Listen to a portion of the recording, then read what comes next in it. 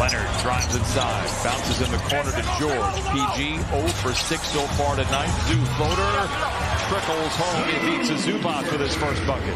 We've got a timeout on the floor. Orlando 33. We get the news with Steven Adams out all year. Obviously, John Morant's suspension. Brandon Clark is out. It's been a tough go of it.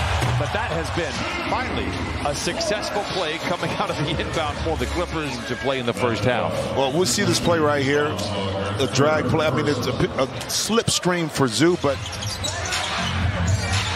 George spoon feeds Zoo for the punch. Suggs pretends to shoot the three, then he does. Carter Jr. inside. Oh, better luck next time. And what it can provide to you, well, you get stops inside.